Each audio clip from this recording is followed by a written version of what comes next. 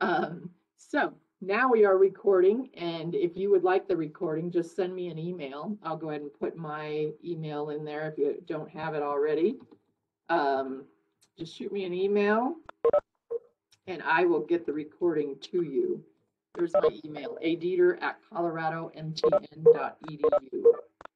So again, we have some people joining us, continuing to join us, but I'll go ahead and get started and just kind of introduce myself. My name is Anne Marie Dieter, and I am the continuing education coordinator here at Colorado Mountain College.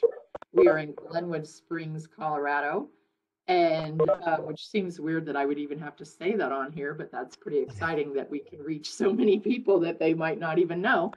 So thank you all for coming, and I think it's really exciting. I think our media relations team did a great job getting the word out, so thank you to them for helping us get the word out for this great event.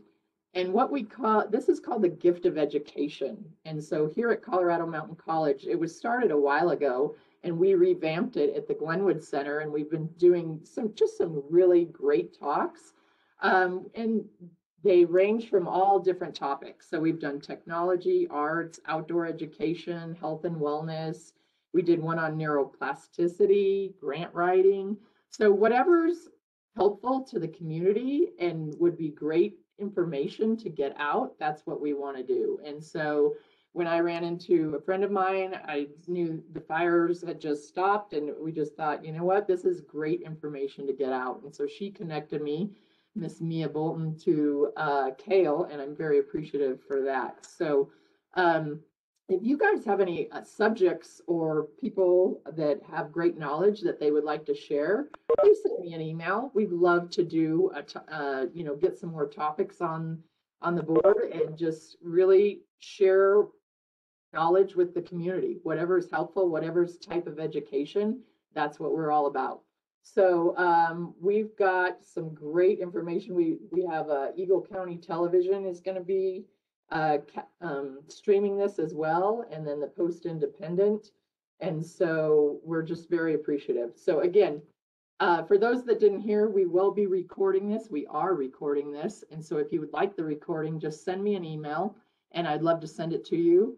And if you have questions during the presentation, either raise your hand. There's a little emoji down on the bottom. It's called reactions. Just raise your hand and hopefully I'll see it. But there's so many people on here. We'll try to get to it, or put it in the chat and we'll go from there. But again, my name is Anne Marie Dieter. I'm the continuing education coordinator at the Glenwood Center in Colorado Mountain College.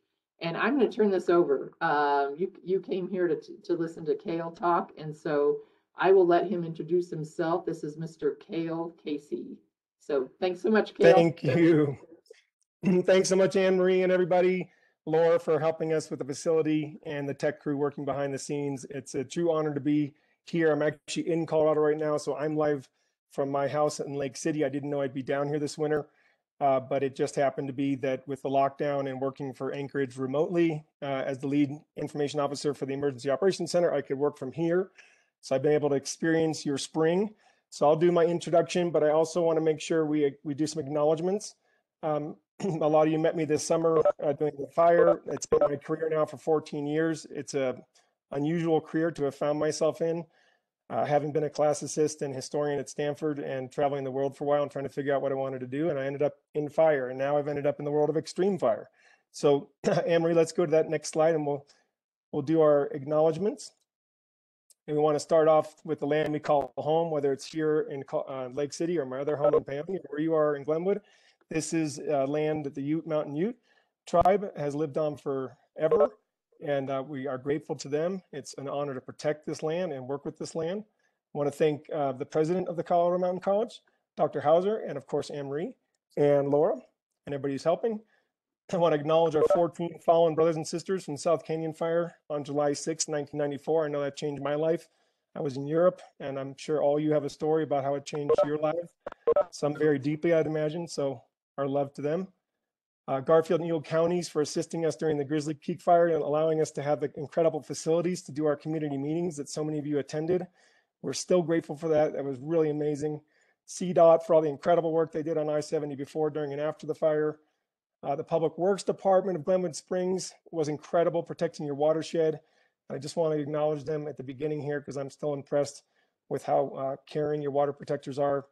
White River National Forest and the Bureau of Land Management gave us complete support during the Grizzly Creek Fire, and we're very appreciative for that. And then the Glenwood Springs Fire Department, we want to thank the chief and Mina and other folks and remind you to please don't light fireworks. The chief really wants to make sure nobody's buying those fireworks and lighting them off in your area, and spread that word to your friend. And then we want to thank all the community groups and volunteer groups like the Roaring Fork Outdoor Volunteers who are actually working on restoration for the Grizzly Creek and that you can help plug into. Also, since we're firefighters, in case my internet connection goes south, I want to say that Mina, Elizabeth, and Ludi, 3 public information officers, are on this call right now, and probably some others who can jump right in and take over a little bit. So we always try to have a primary, alternate, and contingency model for everything that we do. The primary is that my internet in Lake City works great, and the alternate is that my friends from fire jump in and help me out here. All right, let's move on. And it is also great to see where everybody's from. I'm a live streamer kind of professionally in Alaska for sled dog races.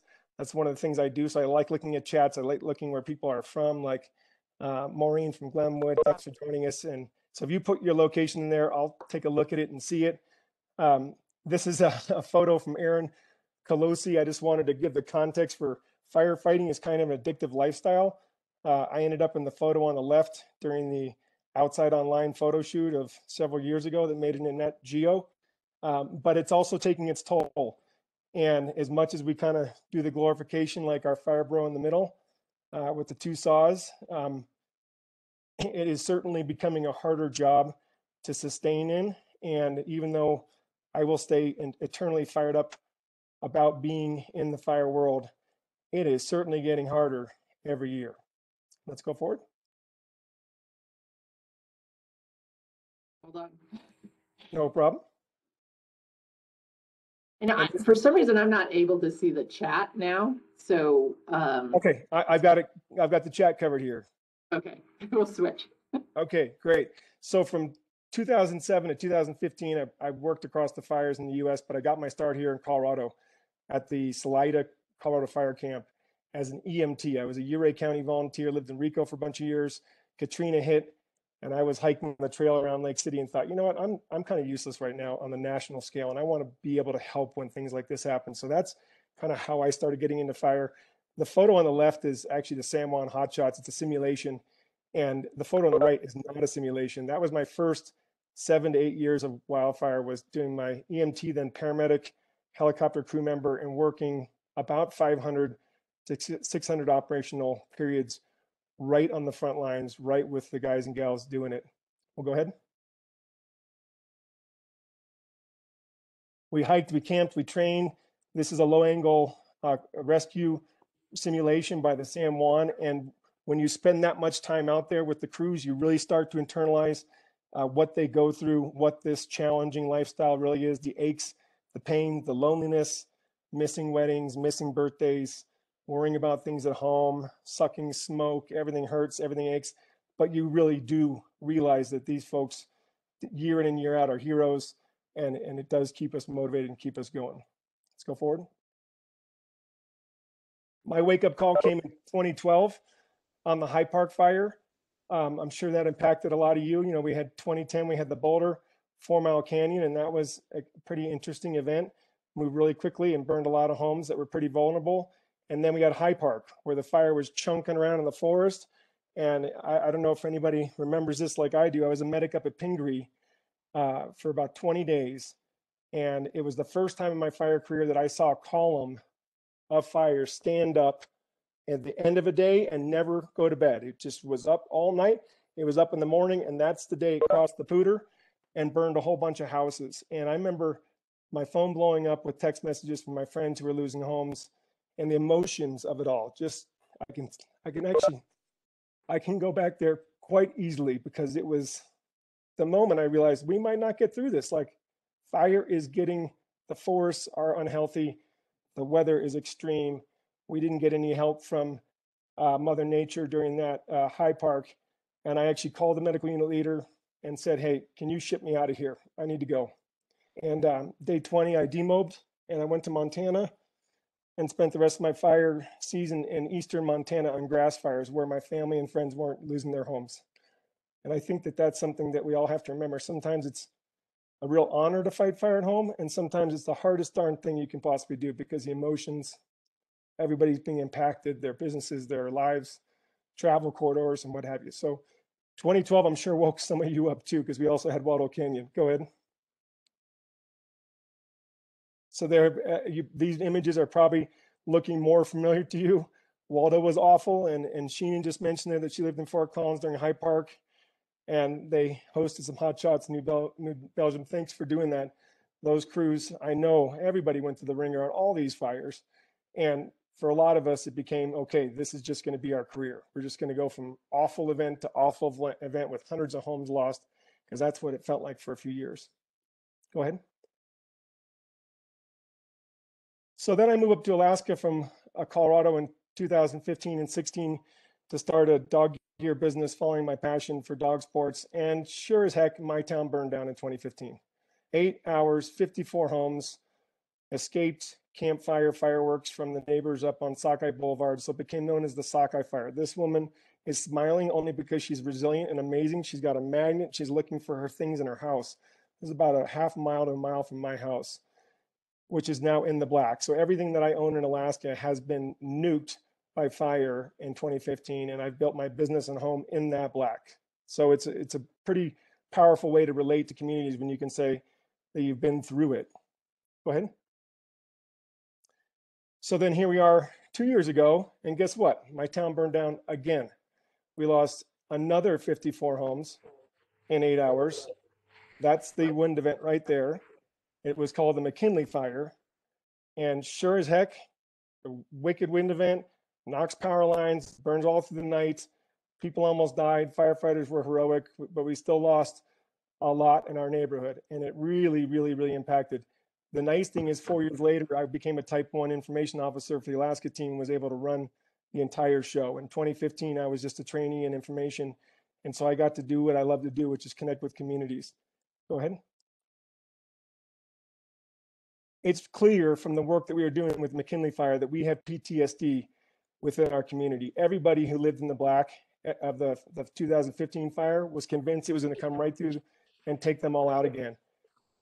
For those of you who have been evacuated, for those of you who have been around events that have taken out structures or really put pressure on you, you'll know that this PTSD creeps up every time we start getting these wind events. It's been really windy in Lake City the last few days, and it gets under my nerves a little bit because it makes me think about the drying effect and all the things that are coming, right?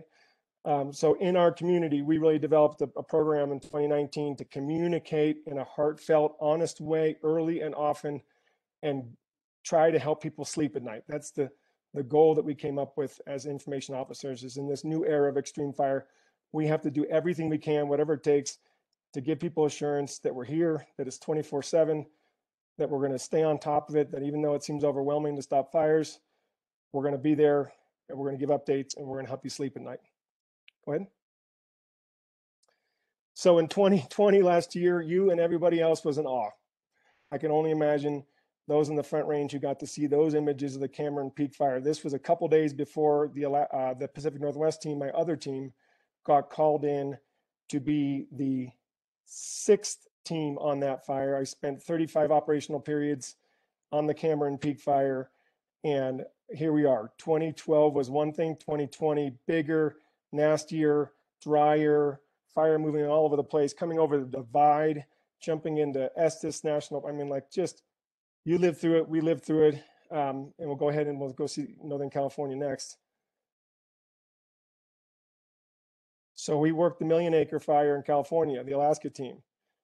There is nothing like seeing the image on the right that my PIO and smoke jumper friend Mike McMillan took on September 26th. I was on one side of the fire watching it blow up and taking pictures. There's the blow up on the left. Mike was over in Ruth as fire ripped through the community, burned all sorts of houses. Civilians weren't leaving. They were staying in place. Firefighters had to stand down for safety. And even Mike, the photographer, took off his PIO hat and became a structure protection specialist and started working as basically a task force leader protecting homes that very afternoon. That was a horrible event in Northern California, and all the fuels were like they were in Colorado. They were dry and endlessly available and endlessly resistant. And we got to 1 million acres of several different fires merging all over the place. And when you're on a fire line with a perimeter that big, hundreds of miles, it definitely worries you as to what the future might look like for us. Okay, so here we are with the fire that impacted Glenwood Springs this summer. I want to thank Emily for that photo. I think everybody learned that fire is very creative and hungry at finding a way. It's going to find a way up a slope. It's going to find a way up what looks like rocky and desert. It's going to find a way to hunker down and wait something out and then move. And we got to 32,000 acres of this fire trying to figure out how to get out of this canyon and move in all the other directions. So our AK team came in, and we have our values that I wanted just to give a quick snapshot of the folks who served you. Duty, respect, and integrity are everything for us. We'll go through this one pretty quick, Emery. We have a style. Oh, we'll go back one. Oh, sorry. No problem. We have a style that I told you about. It's from the 2015 and 2019 fires in my hometown, that we want to build trust. We want to leave lasting relationships like the ones we have here tonight within impacted communities through honest, frequent, and heartfelt communications interactions. On the left picture there, that's our yurt where we worked out of in the Eagle County Fairgrounds. And Tim Mowry was the guy in the middle who wrote your 6 a.m. post every morning with all the assets on the fire and the photo of the day. And that was so cool how you guys, hundreds of you liked and shared that. And it meant a lot to us to know you were engaged right to the end of the fire. Okay. We also embrace the high tech, low tech, and fire teams are doing this more and more with the live streaming, the field reports, we call them, with that little handheld gimbal on the right that Alan's holding. And then we have our friends in Glenwood going around putting up the low tech signs. We didn't know if we were going to do that this year because of COVID, but I'm sure a lot of you saw those all of the community. And so we're going to continue to embrace that high tech and low tech. We went out of our way to make sure we got up to the top of the fire line to let you know where things that were really important to you were happening. I don't know if you remember SpongeBob, the Skidgen operator, but he was the one working on the north side, putting fire line in, putting in, and then hundreds of you shared it and commented, and we really appreciated the fact that this community of Glenwood Springs and the greater fire community is becoming more engaged about the pieces of equipment we use, our tactics, how we operate. And when the firefighters see the engagement, it actually gives them a lift too, because sometimes they feel forgotten up there on the fire line. Okay, there's Hickenlooper on the right. This is just a little snapshot of inside of our Eagle County Fairgrounds. And so part of this rhythm that we didn't know how many VIPs we were going to get, but we knew everybody was going to come to Glenwood and Eagle because of your situation with the watershed in Glenwood, the impact to the I-70, and of course, the most visited forest in the United States is your forest, and one of the prettiest places that's ever been on Earth. And I fell more in love with Colorado working on the ridges above Glenwood Springs. Okay, I think that covers our crew there, Emery. And then we'll get into the part where I want to engage. You can go ahead, but go forward one. Where I want to start engaging with you, and this is the community preparedness. My neighbor in 2015, his name's Peter Duncan. This is his $1 million home. The one next to it is a garage that didn't burn. And that's where the Iditarod champion from 3 years ago actually lived and trained. But this home, his dream home from Scotland, burned to the ground. And you can see behind there, it was a sea of black spruce around his property. Complete sea. And his quote, like a lot of folks probably who are still trying to pull this excuse, I didn't know it would burn like this in Alaska. I didn't know it'd burn like this in Colorado. I didn't know it'd burn like this in the mountains. I didn't know it'd burn like this in the spring. I didn't know it'd burn like this in the winter. I didn't know community preparedness means we can't have any more excuses. about I didn't know.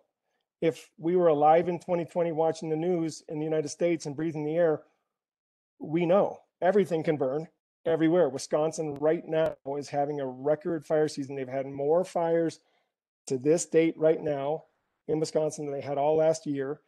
And if you've ever fought a grass or a running farm fire, they get nasty, they get dangerous, they can kill cattle quickly, they can kill you quickly. And one of our big watchouts, common denominators on fatality fires, is on a quieter part of a fire where activity suddenly happens. And that's kind of what Wisconsin's going to start facing. We can't have any more excuses. I didn't know it burned April 15th when the lightning or the power line got hit by the wind here and the grasses were dry. I thought we just came out of winter. Nope, it can burn right now. It already is burning. We are, and Mina can actually put in the chat from the Glenwood Fire Department. We've already had calls in your area. Okay.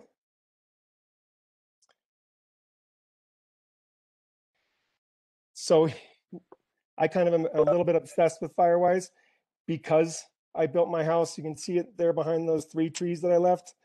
I used to have 50 trees just like those 3 trees in the right picture. And in the last month, I finally came to the conclusion that my house has no chance at survival without me taking decisive action and making a stand replacing event happen at my property here above Lake City. You can see Lake San Cristobal is that frozen thing off to the right. We're 10,000 feet facing south. I've got all sorts of fuel issues with beetle kill and different successions where the old trees are dying, what have you. But I finally just decided, you know what? It's not okay anymore to look around here and say, well, I hope we get through this summer and I'll work on it next year. So day and night, before and after work, I'm out there with my saw. I'm limbing, I'm cutting, I'm doing all sorts of work, and I'm doing a lot of it right now because I still have some snow on the ground. And that's going to change really quickly. It's already drying out up here. I'm already worried about my fuels. And so I can't keep burning like this unless I'm on snow because we're already in the watch out situation. So for you at home, for you in Glenwood, for you in Eagle, and I'll look and see where other folks are from. Let's see, we have our Florida. Ludi burns in the spring. I know that Gainesville, I was on the Alligator Alley fire in 2009. Florida burns. Pretty much Meeker burns, obviously. Dry as heck up there, grass interface. So LM Lockwood up there and Meeker, you can attest to that.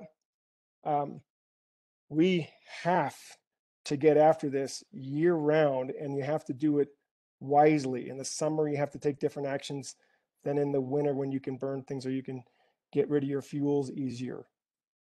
Okay, let's go ahead and move forward.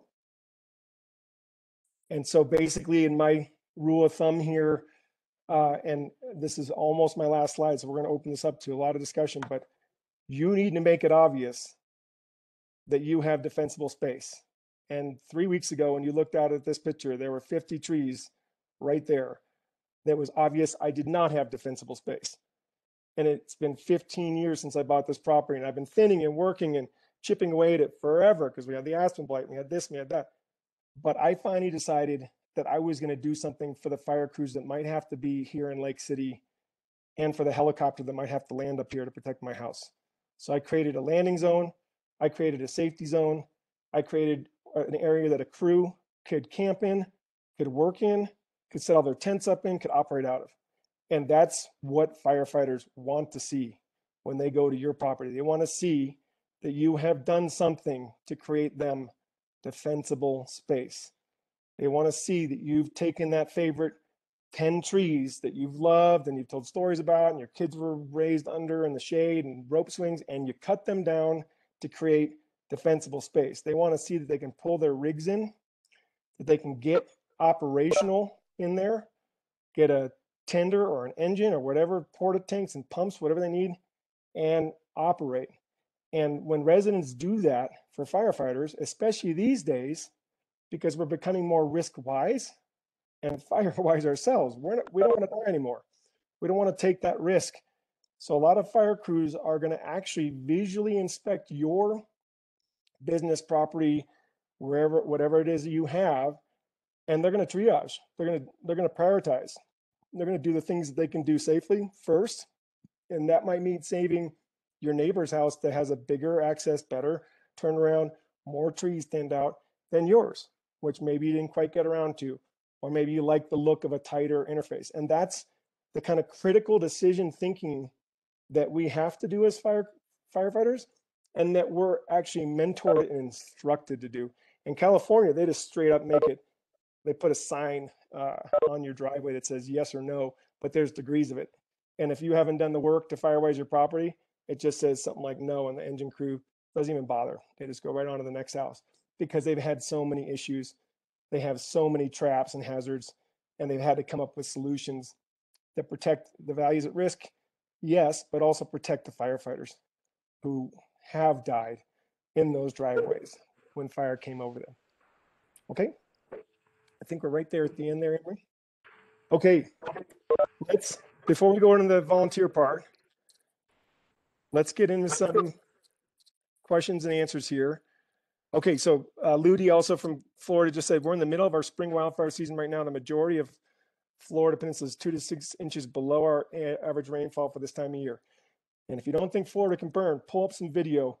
That place can get intense, and it can move through there, and it will scare the heck out of you. And yes, there are big pythons all over the place. You have to also GPS and let folks know about. So ET said we've had a couple of fires in northwest Wyoming. Exposed grass and sage is still dormant and dried out, waiting for green up. Very available, surrounded by snow. So that translation for non-fuels and fire people is that this time of year, you have this strange drying effect, even though it's spring. And so we have the same thing in Alaska too, where we have this really vulnerable, like 3 weeks in May and June, where we can have structures lost in a matter of hours because of grass fire, but there's snow all throughout the area still, or there's water in different parts of the landscape, but it can move quickly. And I know fire has moved on top of the snow on Pikes Peak above the bushes before. So pretty intense. I'm closest to Grand County and can't seem to reach anyone about volunteering. Okay, about Grand Lake. Okay, so maybe people who are observing the chat can neighbors helping neighbors here. We have a person who wants to volunteer in the Grand Lake area. And maybe Jacob can put them in touch with a volunteer organization out there. Does anybody want to unmute and ask a question or raise a hand? Or unshare this so I can see who's. Yep. Let's unshare that for a minute. We'll go back to the volunteer. That's the recovery part. Paul Chapman had his hand up. Let's see. Paul Chapman, if you still have a question, I should have sent you a button to unmute. No question. It was just we observed that we did not have any audio coming through. So that was that we did the dial-up number in case anybody else is watching. Gotcha, but you're okay. Okay, we're good to go. Keep rolling. Yeah, I'll go through and see if there's any other. Okay, good. And look at that. Tracy LeClaire helping out Grand County contact Grand Fire. So Shelly Olson or Grand Lake Fire. Okay, and then Ann asked about, so Firewise is a national program, Ann, and there's community Firewise too. So on the Cameron Peak fire last year, there was a community that had just done their community Firewise, and it really helped them out. So there's the individual responsibility, defensible space around your structure to protect your pets, your family, your visitors. I mean, you actually should feel like you have a personal responsibility to protect the people who might be at your house during fire season. I certainly do. This is a beautiful, hard-earned structure that I've spent a ton of time on fire earning. I don't want to lose it to fire. I want it to be here, and I want my family to come here, and I want my friends to come here, and I want you all to come here, and I want it to be here. So I feel more obligation personally. I'm not in a community. I'm alone on the mountain in an in-holding. So I have to do even more. But in a community, there can be discussions, looking at funding, and of course, you have to keep at it.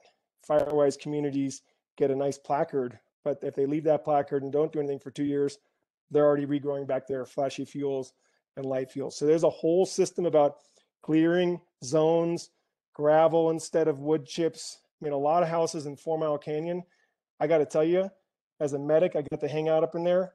It was awful to see people losing their homes because the fire was backing down the hillside to their yard that was covered in pine cones, to their wood deck that was covered in pine cones, to their hippie house or whatever cool house they had up there in the canyon that got annihilated several days after the flame front came through because there was so much creeping fire still and the span of control was still a problem. You go up 4 Mile Canyon now and you see those houses that are rebuilt.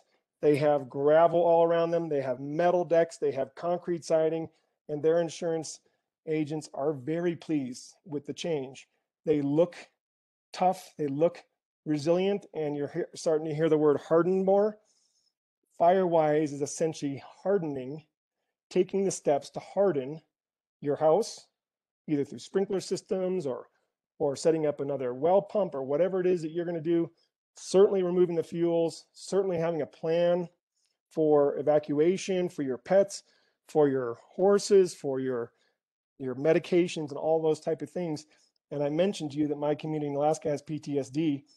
When that McKinley fire a couple years ago was 8 miles north of the last burn scar, all the mushers in the burn scar, because we had 1,000 dogs evacuated in 2015 and only a couple died. These are the Iditarod sled dogs that you hear so much about. All of those mushers had their trucks ready, all the doors open. They all have evacuation plans in their kennel operations now. They have primary contact, secondary contact, locations of dogs, locations of dog medications. All that type of preparation is part of our culture now because we've been there. So in your neck of the woods, and I'm not exactly sure where you live, try to get these conversations going. We certainly have conversations going in the Matsu Borough where I live, and I just want to acknowledge that Casey Cook, the emergency manager in Alaska for Matsu Borough, is on this call right now. Casey, thank you for protecting us and keeping us Firewise in Alaska. Okay, so let's go to Gene, and if somebody has a question, remember, raise your hand or get Anne-Marie's attention, and I'll keep looking at the chat. How do you motivate neighbors who do not take fire mitigation seriously and won't defend their homes with impacts the whole neighborhood? Gene Johnson, that is a fabulous question on the human dilemma. What do you do? And I'd open this up to people who have already been through this experience, and I heard this a lot where I live. The spring after we lost the second set of homes, everybody wanted to get busy. And then that's the common question. Well, if I take care of my half acre here, but I border 5 acres, well, what about the 5 acres? And so there's a couple different scenarios. One, there can be state or county land near you, and you can kind of contact some local officials and start being the squeaky wheel that says, I'm not comfortable with this fuel load. What's the hazardous fuel plan for this area? And if those topics aren't at the top of people's minds, make them at the top, right? There's a famous line from our movie about the terrible tragedy in Yarnell where we lost our hotshot crew, Granite Mountain Hotshots. We lost 19. You'll remember if you watch the movie, there's a point when the crew superintendent says, if you're in this business long enough, everything becomes fuel to your eyes. Everywhere you look is fuel. And that's kind of how us seasoned people now are traveling around our states. 1 million acres last year in California, several big fires in Colorado. What do you think I felt when I drove from the Front Range through Glenwood over to Paonia, through Somerset, and I saw hazardous fuel buildup all over this landscape I've known for 20 plus years. And it just becomes clearer and clearer to my eyes that I can see the landscape and I can see it burnt. I can see the landscape. I can feel the wind event that drives these fires. It's almost always an epic event that drives these fires. Once you start seeing your landscape and seeing the wind event and going back to your fire history, you realize that it's a return interval. The fires are going to come. They're meant to be there. We're just not meant to have so much fuel and so many things in the way. So what do you do about the neighbor who's not playing ball? Now you got to be strategic and broaden out that community discussion and do everything you can to inspire that conversation. Let's see. Greg Young, this is great. What is your experience about residents evacuating and impacts of first responders facing that issue here in Glenwood, being in canyons with limited roadways? Okay, Greg, you nailed it on the head, man. This is becoming a bigger problem for the first responders as people exercising their right to not leave. And though I will personally never question your decision to stay and defend your home properly, it does inherently put responders' lives at risk.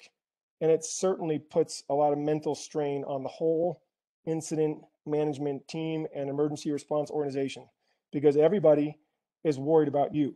And there's certain things we can and can't do when civilians are in the arena or in the battlegrounds.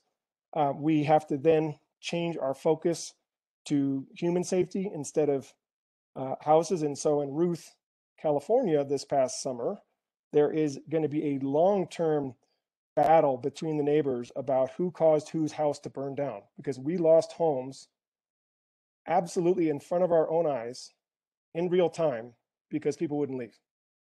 Like, I'm not talking a few homes, I'm talking a lot of homes. The kind that really sticks in your mind, like, wow, I get it that people want to defend themselves, and it gets murky when it's the heat of battle about, is the firefight going well? Is it not going well? Are there fire crews actually going to come to my house? Is this whole thing just a mess? Because it's really messy when you have sparks and embers and huge columns falling and collapsing over a landscape and fire everywhere. It's leaving communities torn with how to protect their own homes, because there can be the perception that fire crews didn't do what they're supposed to, didn't do the job, that they all pulled back to the community center. And that's where I saw them when my neighbor's house burned.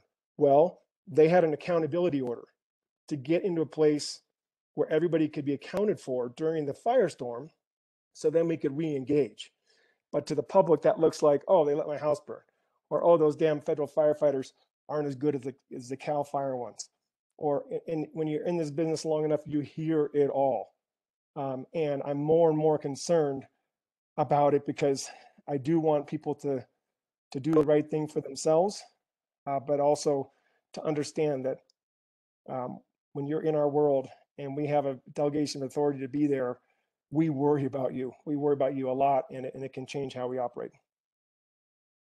Hey, Kale, Adrian Fielder had a question. Let me unmute him. Yeah, what is the cost? That should just be easy to Google. I stopped caring what fires cost because it adds up so much, and it's not that I stopped caring, but I was on the Soberanis $250 million fire twice in 2016 in California, most expensive fire in history. Firefighting costs to date, I think in the last 40 years, are about $106 billion.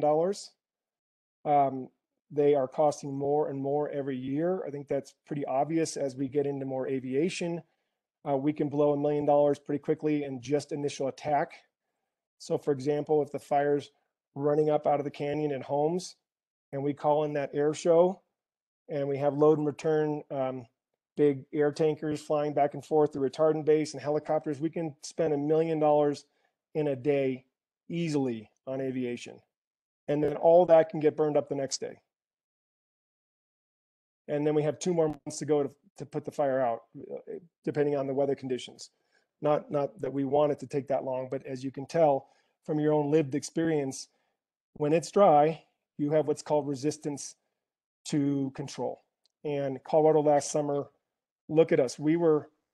I was up in Pingree filming a crew in the snow who was doing hotspots and cutting fire line November 21st, 22nd, because we were worried that we were going to have another Fern Lake Estes National Park fire like we had in December of 2010 when the thing blew out, because the snow that came in had no moisture. How crazy is that? We were literally putting out hotspots in the snow, and it was 35 degrees. And I can put the video link in the chat so you can see it. The crew was awesome. They were from the Northwest. So somebody can Google the cost, and so there we go. Thank you, Tracy. 34 million. Appreciate that. That's exactly what I like. Okay, Anne-Marie, any other? I'm looking in here too, so. Yeah, I don't see. Okay, so Ann, you're from Bond, Colorado. Yes. Yeah, work with them on that. And if you haven't had nothing like a close call to bring people together, but then nothing like time for people to forget, right? Okay, so Tom Lacey said in June, my son and I flew a drone over much of the area that burned. Would that footage and or flight over the same area be of use to anyone? And Tom, obviously you didn't fly when we were there because we don't allow that, which is just another important really part for the public. With the aviation aspects, we have our drone issues. I was on the first fire in Arizona where they actually prosecuted criminally a drone operator. He put the drone footage from the fire around Prescott, and Prescott's where the Yarnell crew is from, by the way, on his page, and then the sheriff just made the pretty easy connection and arrested him. But if anybody wants that footage, let them know. And then we have Gene again with that question. Okay, let's open it up some more. I'm curious as to what.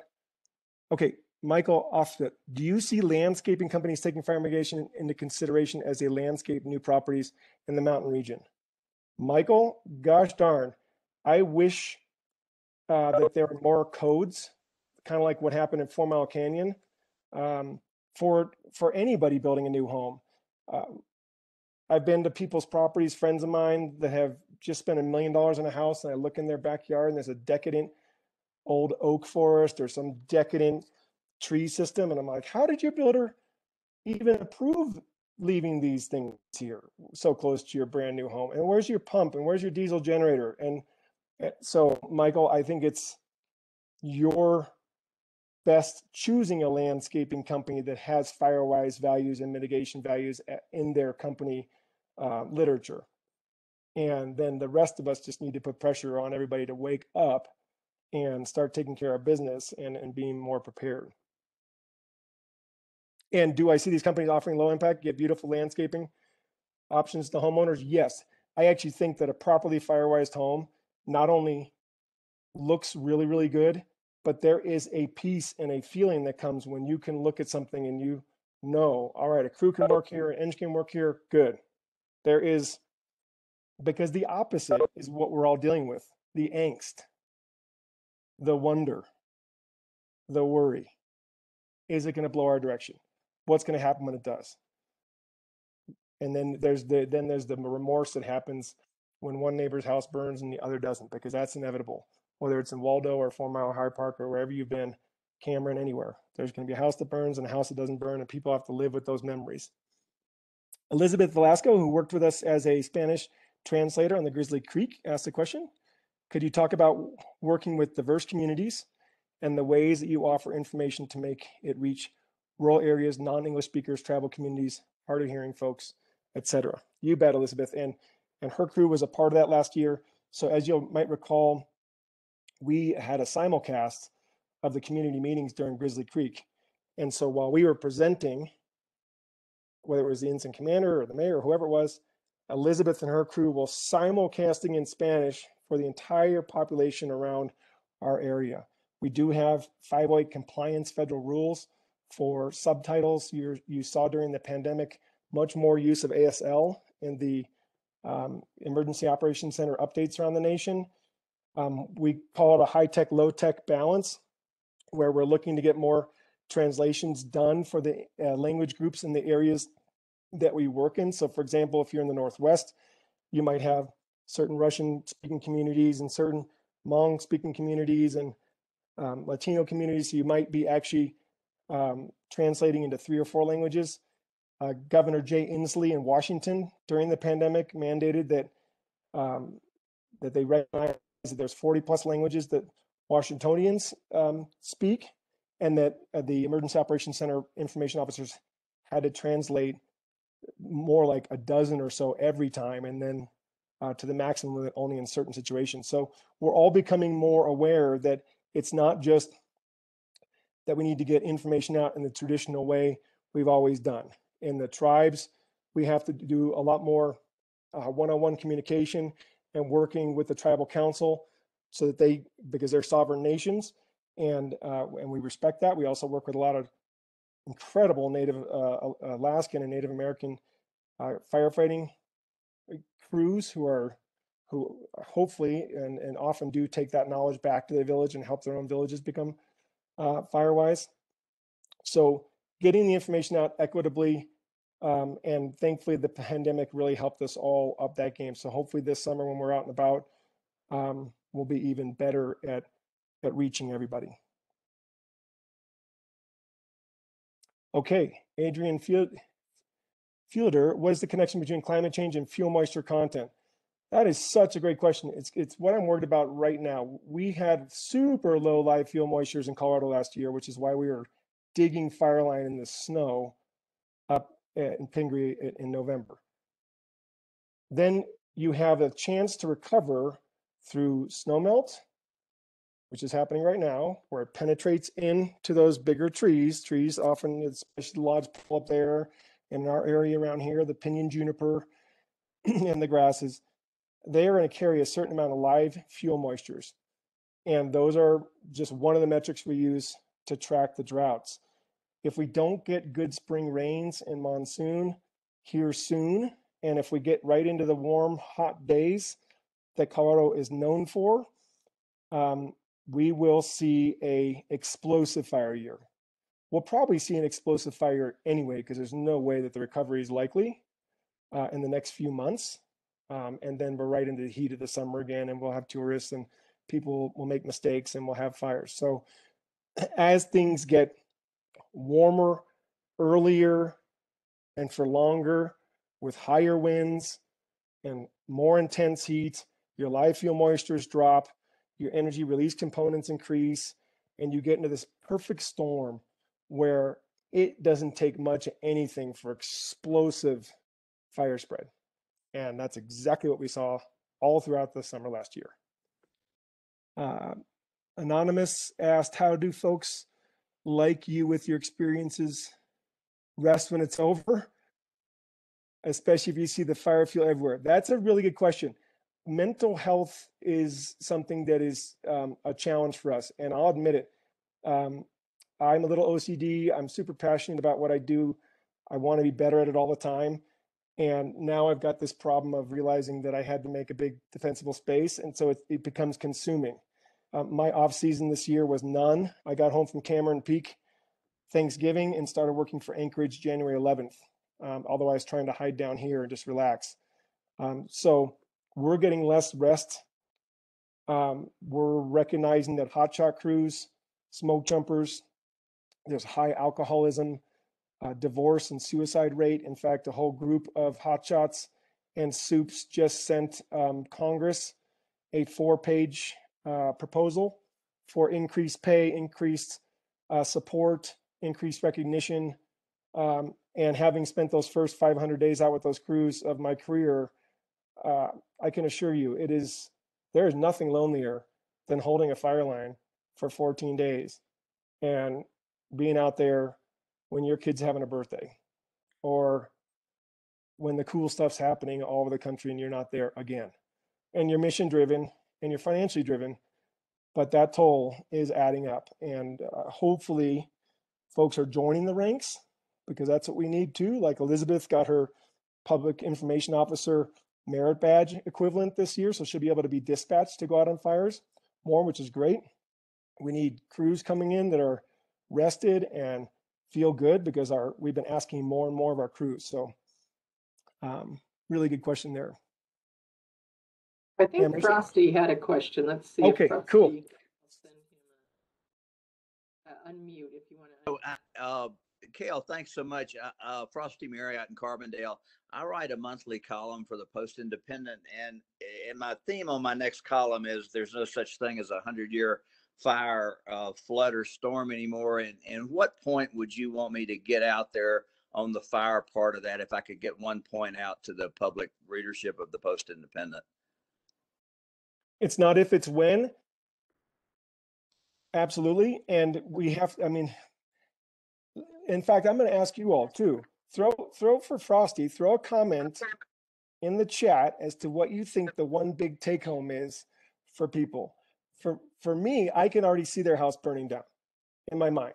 So I look around and say, okay, nobody here has done enough work, so now we're going to have to do extra work and we're going to lose things. That's pretty much every town we go to in the United States. There's a few that have gotten together and done well, but most everybody else is kind of still sitting ducks. So, we're calling it more of a fire year now, Frosty. I remember driving home from Academy and Front Range, I think 2009, and there was a fire in Boulder, and it was like literally December in the evening. You could see it from the highway, and you're like, it's December.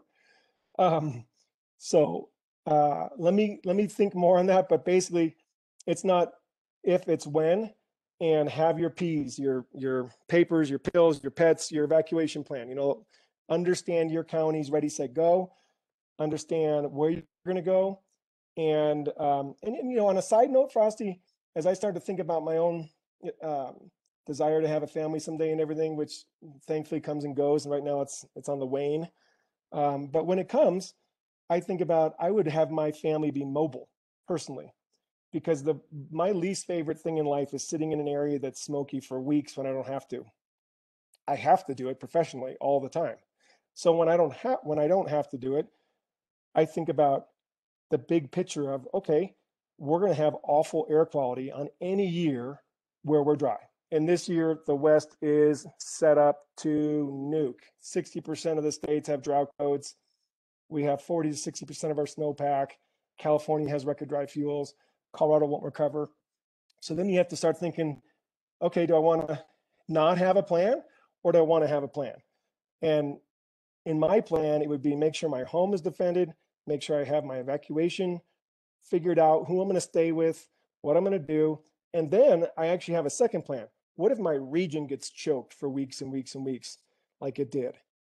Then what do I do? If I have the means, I would relocate my family to another part of the country for a while to just recognize that that's the new normal. Like here we have all these people sitting in the Bay Area choking for weeks and weeks. I don't see that going away next year for them. And more folks deciding, okay, I'm going to go to North Carolina for 3 weeks if I can swing it. Of course, there's some privilege there. I get that. But we're in like the 2 phases of the new normal. Fire could get you, and your lungs could certainly take the price. And that air quality, wasn't that awful last year? I mean, Absolutely. it's just, that's the new, and it can blow in from Canada. It can blow in from Alaska. It blows in regionally from Arizona. So and we get the same thing in Alaska. The year we burned 5 million acres in 2019, when we lost our second group of homes, it was 90 degrees for weeks, and we had 5 million acres burning. Imagine. Thanks for that question, Frosty. Oh, look, and ET left a nice comment in there. Thanks for doing that. I see another one, which I think is a great question. What's the most impactful, and what are the best ways to show community's thanks and gratitude to the fire crews and support staff? Okay, well, no question about it. Signage, stamped postcards, donations to the Wildland Firefighter Fund, because they take care of anybody who's hurt instantly. So if a firefighter's hurt, the nonprofit organization immediately contacts their family and starts making support happen. The postcards that are stamped allow firefighters who really don't have a life when they're on fire, right? If you're on a 20-person crew, you got to be up at 05, you got to be at briefing at 06, you got to have this done by 07, you got to be in the truck by 08. You don't have like I'm going to go take 20 minutes and go send my wife a birthday card kind of option when you're a firefighter on a crew. So when they can grab a stamped postcard that you've donated from the command post, quickly write a I love you, or hey, good luck with first day of school, or something like that. It not only helps them, but imagine back home, right? So it's not just their family seeing social media of them working, sucking smoke and being in harm's way. There's an actual connection there. What we have had in the past is a problem with donations becoming a logistical nightmare for us. And it's the right intent that people want to donate and give and support firefighters. But I've been on incidents where entire school buses came up from John Day, Oregon they tried to come to our command post in Kettle Falls, Washington, We got smart about the plan, and we made them pull into the local fire department and unload all their Rockstar caffeinated drinks, all this stuff that we don't want anywhere near us. We don't want any of that stuff near us. We've got our own everything, but we diverted because you can get into a situation where the generosity of a community can create work and headaches for the fire team, the logistics crew, the drivers. They have to stack stuff. They have to deal with it. So keep it simple. Make banners, postcards, and donate. Good question, though. Oh, that's so nice. Who do we send a stamp postcard to? That's really nice. So next time there's a fire that you're picking up on near you, and you want to help out the fire crews that are on that fire, you go ahead and just contact the information unit and say, hey, I want to send your firefighters some stamp postcards. Where should I do that? That's really nice, though. So Michael Offit said, my takeaway is defensible space is a much bigger issue than I thought. And here's why, Michael. Fire likes 50-mile-an-hour days. Loves it. Flame lengths all day long. 50-mile-an-hour wind in Colorado. Oh, man. South Canyon, for those of you who've hiked it and been up there and paid respect to the 14 fallen, those were 100-plus foot flame lengths from that PJ. 100-plus foot flame lengths with wind moving at your structure. You need space, not a couple trees. You need space. You need to create a humidity bubble. So when our jumpers jump in Alaska and the north part of the state, they're usually protecting individual cabins out in the bush. And we have a state responsibility to do that both for private landowners and for the Native Alaskans who got their land through the Native Settlement Act. And it's really important that those are preserved. So the jumpers jump, and the first thing that they try to do is get a pump into some sort of water and get sprinklers going, because their number one tool that they have time for is a humidity bubble. When a flame front comes around a wet structure, it doesn't burn the structure. It might burn all the trees. It might later dry out the structure and get it if there's not enough people eventually to get in there and get the structure secured, but a wet structure doesn't burn. And so that's what our jumpers and hotshots who are on the front lines of all of us are doing. They're jumping in, they're getting their paracargo, they're setting up pumps, 4 sprinklers, 1 on the roof, boom, go to the next house. And they've got it all prepped. And if the fire's coming right there, they pull the pump and walk away and let it just spray water. And they save an enormous amount of cabins and structures that way because the humidity bubble, and they got a little bit of space to work in. And of course, they will use their saws and cut trees too.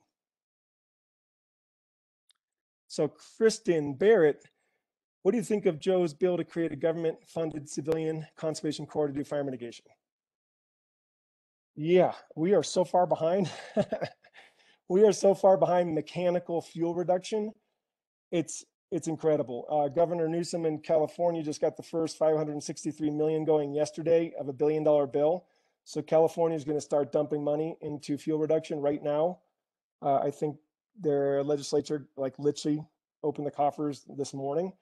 He made the mistake of saying in his press conference, we're going to get ready for fire season. No, it's going to take you years to catch up, as we all know. There's just too much. There's a great meme at California that says, this state can fit a, and then you fill in the blank swear word, ton of fires, right, from last year. So the work is going to be many, many years, but anybody who's putting a bill forward to get crews out there working now just for situational awareness in the Pacific Northwest, Oregon, Washington, that's where most of our contract fire crews come from. There were many on the Grizzly, and at the end of the year, we had basically our only crews in Cameron Peak were from the Northwest. And these are private sector crews because they get a lot of contracts to work on the forest lands because, of course, the timber industry in Oregon, Washington. And that's really helped the fire service because now we have these really tough, smart, strong crews that work nationally and move around. So there's a lot of different ways we can try to mitigate, but we need money for sure. And then Adrian said, who should we contact to get an estimate on the cost of mitigating a property?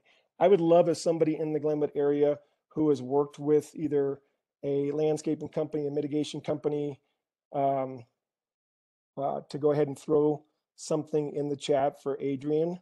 to get a local estimate. And then the other conversation would be to have at the local fire department, Adrian, and get recommendations from people at the station about the Firewise program, defensible space, prevention, and who they recommend and who they've worked with or who they know has done good work. These are really good questions.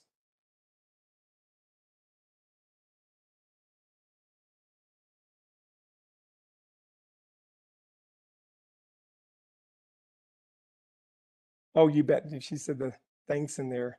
And you know, I am the kind of person who can talk all night and I can start ad-libbing, but I do actually really want to hear from you or from anybody. You know, if you've been evacuated before, you know that this is the time slows down when the crisis is happening. And it really is good to have a pre-designated family member to go to as opposed to a shelter. It's really good to just kind of prepare your mind to say, okay, that's my new reality. I'm going to shift into this new reality, whether the reality is protecting your lungs and getting fresh air by relocating, or whether your new reality is that you don't know when you're going to go back home, and that's okay, because we need the fire crews to do what they need to do. And that patience is something that when we see as fire crews, it is so uplifting. When the public stays supportive of the mission, stays engaged with the social media, with the community meetings, and says, yes, we get this. This is a hard fight. We're not going to sit here and armchair quarterback you, but we're going to encourage you to do it safely and do it thoroughly. That's a really valuable gift that you personally can give. I had a burnout here yesterday that got so much smoke going that it brought me right back to the fire line where I was choking and I couldn't see, and I had ash blowing in my face, and I went right back to all those crews out there who are just going to be doing that all summer long. And I just feel for their parents. Like, how did parents let us do this? You know, my mom didn't want me to necessarily go camp on fire lines with big trees falling and shaking the ground at night when you're out there on the top of a ridge, like we were in Kings Canyon National Park when the sugar pines fall after they've burned for so long. They're like redwoods. They're so big, they shake the ground you're sleeping on. And you know, these are magical moments, but they're also like, what are we doing out here? We're crazy. This job is insane. So maybe Kale, maybe this is already out there, but is there like a link or something for like a packing list? So if people are getting their plan together, I mean, I'm sure it's out there on the internet maybe, but maybe you know of a good one for families that are trying to plan the peas. Like I'd never heard that before. So stuff like that. Okay. Yep, the P's are great. And they're easy to stick in your head because you can think of a few P things, right? Your meds or pills, your pets, of course, papers. And yes, and in fact, if anybody if Ludi or one of my coworkers could, so I don't have to start Google searching right now while thank you. There it is, the 6 P's, readyforwildfire.org. Yep. And there are some new apps that are coming out. I'm actually kind of unofficially being recruited by one of the companies that is making big headway, but I'm hesitant because I don't know what my responsibility is with the feds and the private sector. But there's more apps that are helping emergency managers get the notifications out a lot faster. And that's why there is a market niche for those type of companies, because for anybody who has been in a stressful situation, you want to get the information quickly. You want reverse 911 to work. You want your cell phone and everything that you had scheduled to get the notification to actually get it, the Nixle or however your area works. And that's becoming a much bigger deal to folks over the years. So for your preparedness, making sure that you have, you know, how is it that your borough or county notifies you? Up in Alaska, I get these great Nixles all the time when there's something going on. And I know, bing, there it is. Okay, be prepared. Down here in Lake City, I'm kind of on my own. I haven't signed up for anything, so I'm a little complacent here. So after this, I'll actually go online and I'll figure out what my texting should be. But do you have a system? Do you have a way to be notified when your neighborhood goes under a yellow or a warning? How are you going to get that information? And then do you have a group, a network in your community that you're going to share it with? Because that's another big part of this, is getting through these extreme fire seasons together. And when people do that, the resilience and the bonding And it reminded us of the old days of people having each other's backs and having little call down lists. And hey, did we make sure Susie got the notification? That type of caring is really important.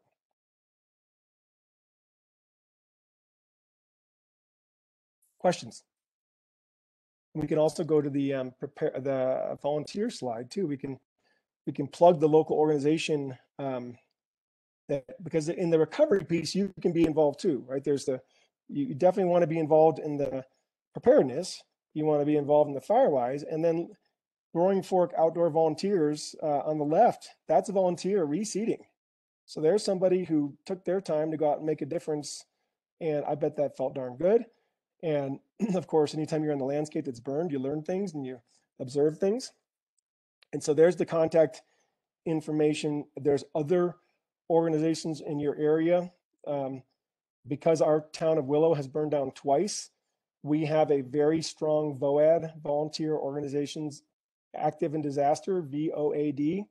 And this last fire, as soon as the houses started burning, the VOAD was ready to work with the incident management team, the Red Cross, the recovery, Casey Cook at the borough, the emergency manager, and we were so much more prepared to be resilient, to get things going, to work on insurance and everything else, because we had been through it once and everybody made sure they were ready for the next one. Okay, great. So there's Renee. We have in Garfield County, register at garco911.com. Hopefully you're already on that. And then, yeah, NCWeb is our federal website for updates on fire. And then generally speaking on fires, we use NCWeb, Facebook, and our team especially use YouTube because it's a nice long archive. So all your videos for the Grizzly Creek Fire, every single one of them is on YouTube. And you can go back and you can watch every operational briefing, every break it down session, every community meeting. It's all right there for you. Oh, wow. Look at this. Elizabeth Poulos. Larger impacts in the fire season. Do you have any advice for Fire Academy hopefuls and soon to be graduates? Okay, great. Yes. Fire is about on the job training. It's about being out there. So hopefully, Elizabeth, can you let me know what you're training for? Are you doing the 130, 190 wildland? Or are you doing structure? So it's, I showed you that first picture of Aaron Colossi of the fired up, and we are a fired up group of people. It does help when new blood comes in though, and brings, kind of hope and pacing and all the rest of it. Okay, great. Oh, Marissa's doing, so we have two folks, 130, 190 this June. So the golden standard for becoming an entry-level wildland firefighter is 130, 190. That's the one I took in Salida. And so anybody who wants to become part of a volunteer local fire department, that's a good qualification to have so you can help with the brush fire. Remember, it's always the locals like Mina and the chief and everybody in Glenwood and Eagle who are responding right away. They have brush trucks, they have wildland training. Yep, there we go. Look at that. So, I think sometimes the incident management team come in and everybody thinks, oh, it's this big incident management team that's getting all the work done. It's partnerships, it's interagency, it's everybody working all together. Oh, okay, great. Yeah, to get it all done. So if you want to be involved in being proactive in your community, look at getting with the local fire chief and trying to sign up as a volunteer, getting out and helping with recovery. Ideally, if I were in a small town here, like actually in the town instead of above the town, I'd be looking to see if I could recruit, some folks to help maybe the elders with Firewise. And that's certainly something when I get back to Alaska, I've got a couple neighbors that I owe some work to that I'm gonna go over and drop some trees that will make them feel safer for the summer season. So that kind of that Boy Scout, neighbors helping neighbors, being proactive, anticipating your neighbor's needs. Not everybody in the community has the ability to take care of their property because of age or finances or what have you. Okay, great. And there's Tracy's put in Eagle County. ecalert.org, which is great.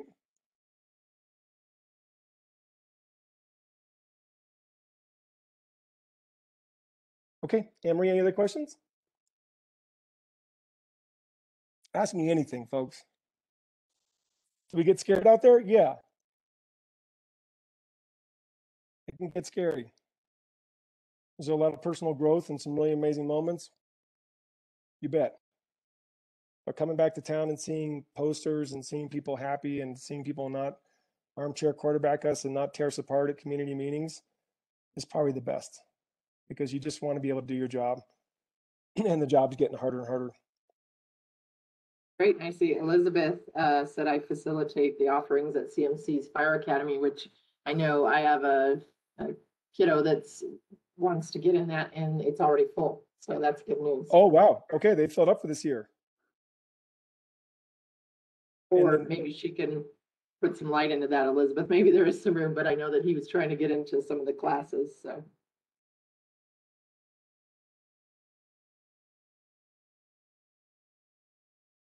And then other folks, if you have questions, leave them here. I can always circle back around. I see all sorts of great names out there. I'm wondering what's on your mind. Okay, there we go. Greg, do any homeowner insurance companies cover mitigation? Or, okay, so this is becoming a bigger deal. Remember I told you about that town burning down, Ruth, California last summer, Ruth Valley? When the dust settled and the bickering started and all the finger pointing, these private engines rolled in as well. And the private engines were parking in front of houses that had that type of insurance. And so there's a way now you can basically pay to have a engine boss with an engine and a crew member assigned to your house. And I've seen that more and more, but certainly this summer in California, when I was filming all the hose lays going down the road of houses that survived to show the evacuees, hey, we've got structure protection in place, the hose lays are in, the crews are here. I was asking some of the engine crews if I could film them, of course. I always get their permission first. And this one guy's, I used to be a wildland guy, now I'm a private guy. So he just goes from house to house for the insurance company, parking that engine right there. And that's their job. And so, but that didn't answer your question, Greg. You're going to have to inquire about the mitigation. There could be ways in which, with the new evolution of insurance, that you work with your insurance agent and say, hey, look, what if we invest this much, into defensible space and blah blah blah, and start having those those discussions. All right. So Marissa says, okay, she already had 2 fires in Summit County. What are some of the general takeaways I can talk to people so they don't make stupid mistakes to start wildfires? Okay, so the number one answer to the question, how many ways are there for humans to start fires? The answer is millions. Every person can come up with their own mistake, their own, oh, I didn't realize, or if you'll recall back to 2001 and 2002 for the Hayman, we had that drought. That was the drought in 2001 that actually damaged the aspen forest in Colorado with the blight. It stressed them so much that years later we had that kind of awful blight across the aspen groves. And I live in one of the bigger ones around here, and I've cut 1,000 trees. You can easily drag a chain during the dry year. You can light a firework. You can have a campfire in your backyard. You can go out camping like everybody did during COVID and leave fires unattended. It's that same prevention nightmare. How do you deal with the human factor? Good luck.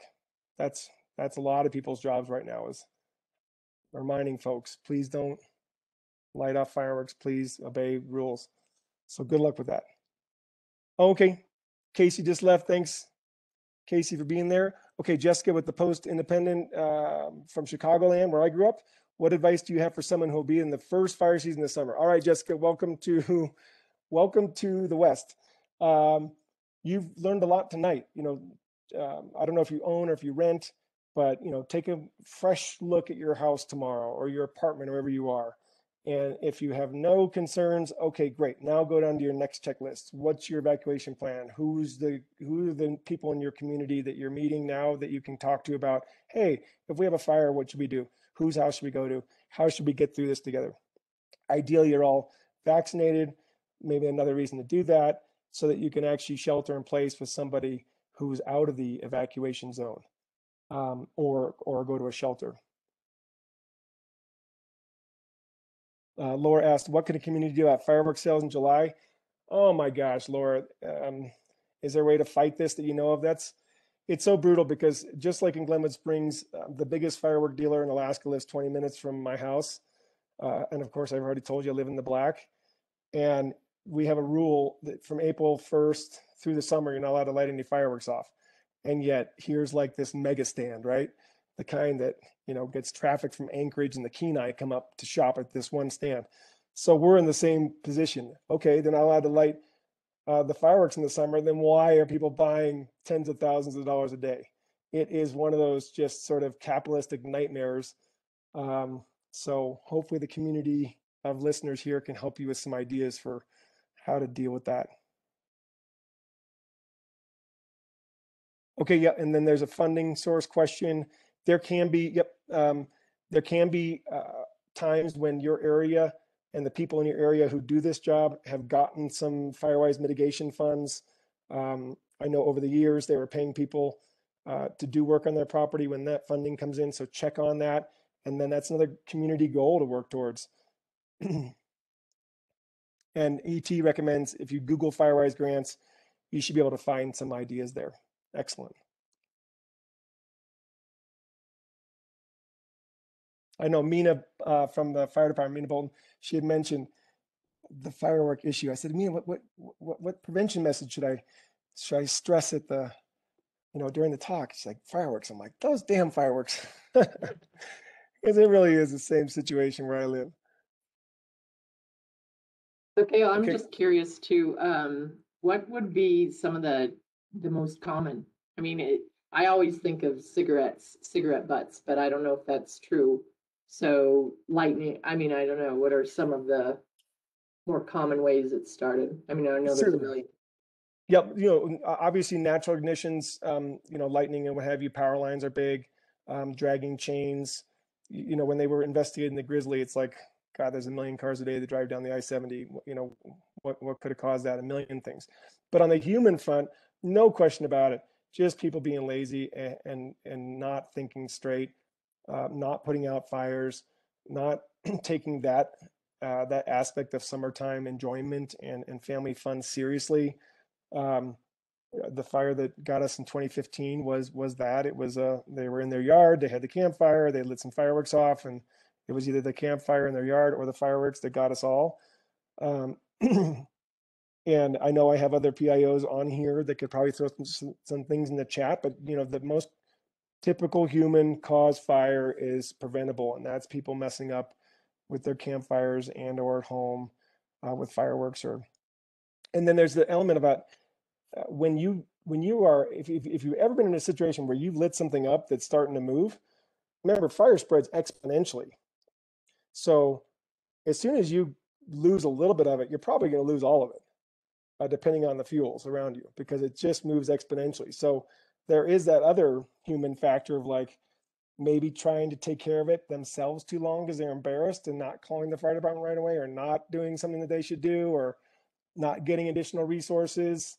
And we're all stubborn and we all have pride, but when the fuels are dry and when we're in the red flag warnings and when we're in high fire danger, the exponential spread is alarming and it's overwhelming. And that's why you need hundreds of firefighters, not just a couple, because they've got to deal with that spread and start chasing it and going on flanking missions and all sorts of things. So hunter warming fires is one of those big ones. Tracy just said unattended campfires or burning during fire restrictions. So you will hear the people who work in forests, I think during COVID, probably report a record number of campers who just drove away and left the fire.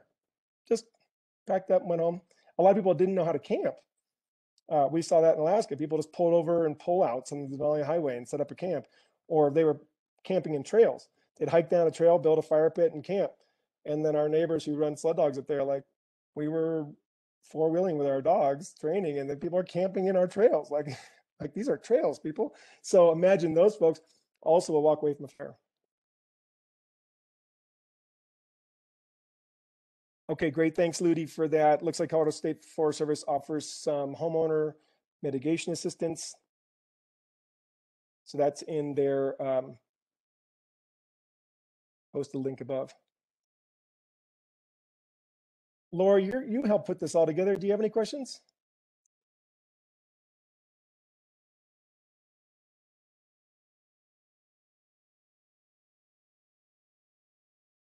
Uh-oh, she might be muted. She might be locked. So you actually just answered it. My question was about the fireworks, which drives me insane. We have a big, big fireworks stand just outside of town, and it's just dry, dry, dry. And there's a firework ban. You know, you can't light them off, and yet there they are selling them. And it's just so difficult to drive by and see. And I was just wondering if there was anything that we can do to prevent that. Maybe I just need to talk to my city council people, or Yep. anyway, but that was my question. So thanks for answering that. No, it's, yeah, you bet. It's tricky too, because capitalism does have this weird, strange way of reigning, right? You can't, maybe everybody's going to drive them to a different state, and then that's their justification. That's what they say in Alaska too. We're like, no, they're going to go home. Now, granted, we have 20-hour days, so it does help us because people don't light as much because you can't see them when it's midnight sun. But they're still out there, and you can hear them popping all over the place. Yeah. Okay, so Adrian said, unfortunately, that guy is on unincorporated county land, and that's usually what the deal is. They pick that perfect little capitalistic island where, you know, Americans rule, and you can't tell me what to do. Mm-hmm. Yeah. I don't want to bash on anybody, but it, you know, well, everybody feels it. I mean, look at how long it takes to get these things under control.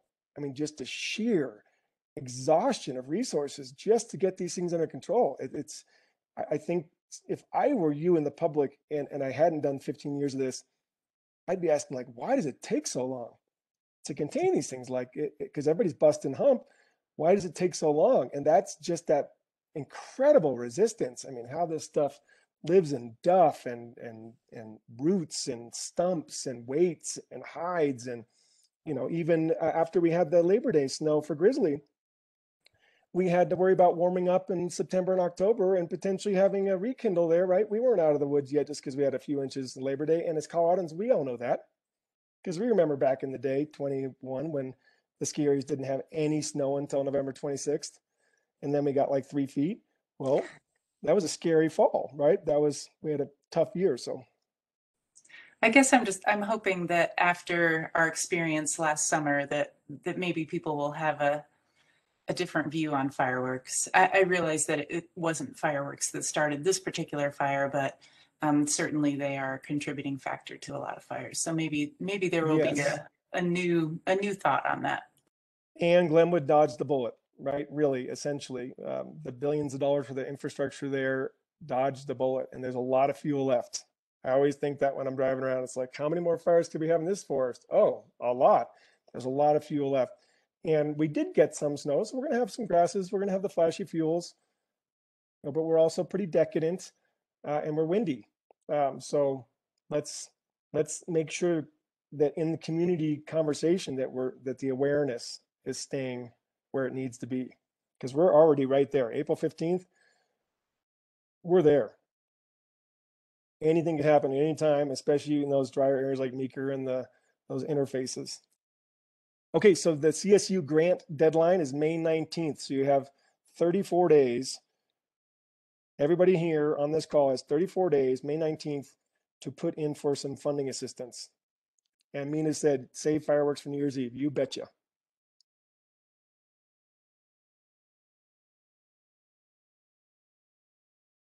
Well, I think this is definitely one of those great, I mean, education. And Kale, I cannot thank you so much. I mean, This has been so great. And Mina, thank you so much for introducing us. I mean, I'm not trying to cut it off, but I just want to make sure I tell you thank you and all the fire people that are on board. I mean, this is so helpful. This is one of the best ways. You know, the Post Independent, if they continue to get the word out, and then the there's going to be the Eagle County Television. Cheryl Bottomley, she is on there. So if we could just keep getting the word out and keep having conversations like this, it's definitely one of those that's going to help. So we thank you so much. And yeah, if anybody has any other questions, please keep them coming. You bet. It's an honor to be with you all. I'm kind of like that person who never feels like I've done enough. So if there's other ways I can get you information, or if there's conversations you want to have, I put my email way up at top there. I also have a Vimeo channel called PIO 365 that has 400 plus videos from fire and different techniques, different briefings, different things. So if people are doing classes or showing or want to show extreme fire behavior, a lot of the Grizzly Creek good ones are on there, but more importantly, like aerial ignition, helitorch, back burning, strategic firing, if you want to like show some folks what the nitty gritty and the hardcore looks like when we're actually in the theater trying to put these things out, it's colossal. It's colossal what has to happen. And we thankfully have a lot of footage these days to show, how big these problems get. Okay, right on. Thanks, Anne-Marie. Put that in there. Thanks, Michael.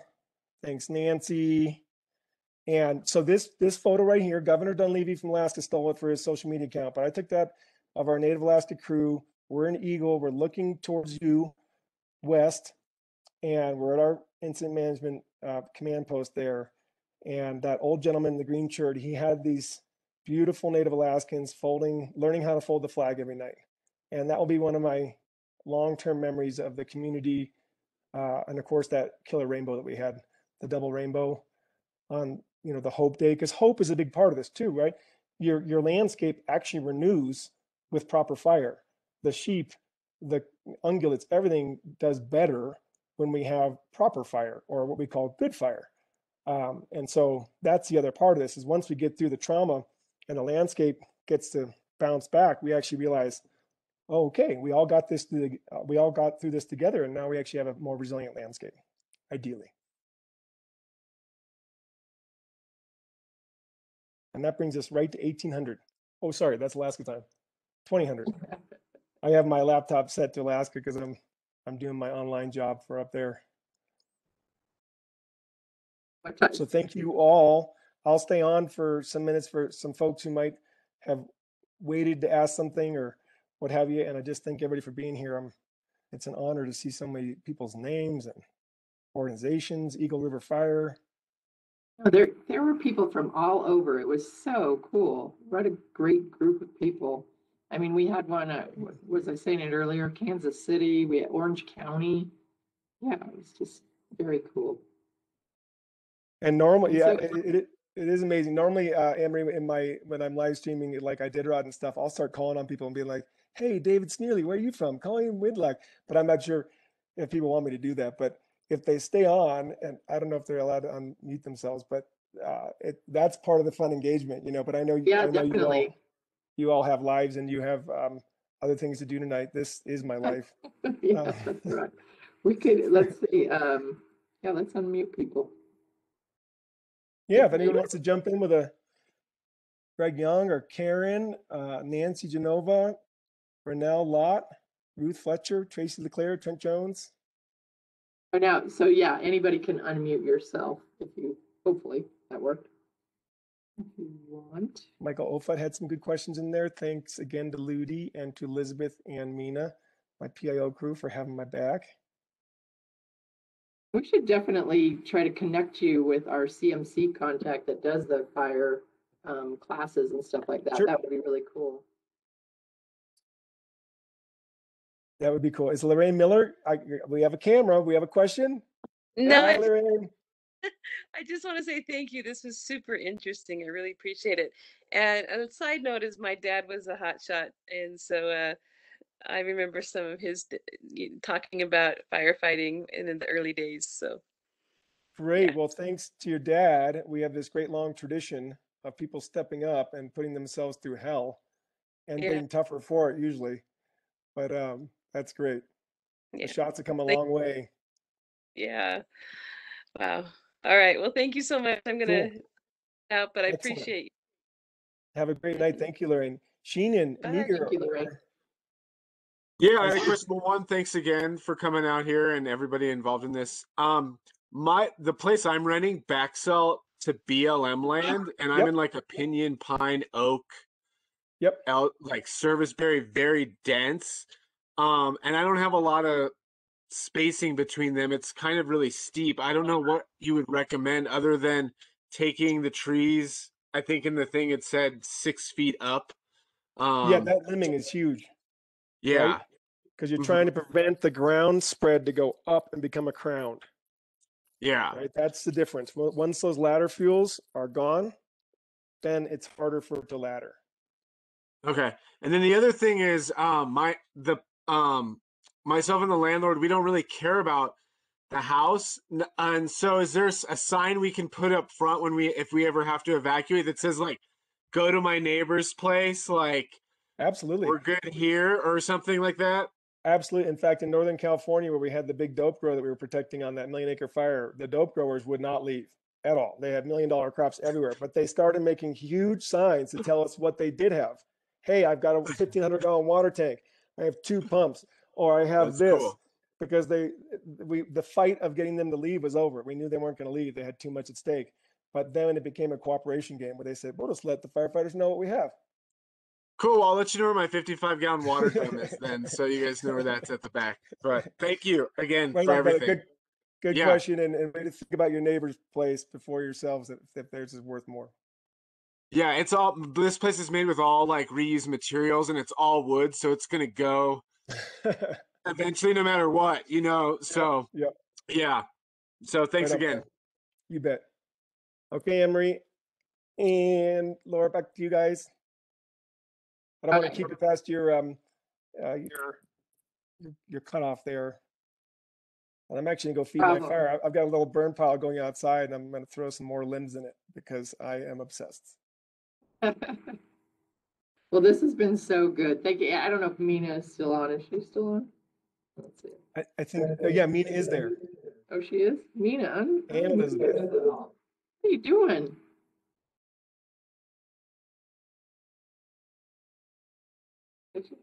It's fun to see the squares kind of Yeah. come down, Just so many cool people.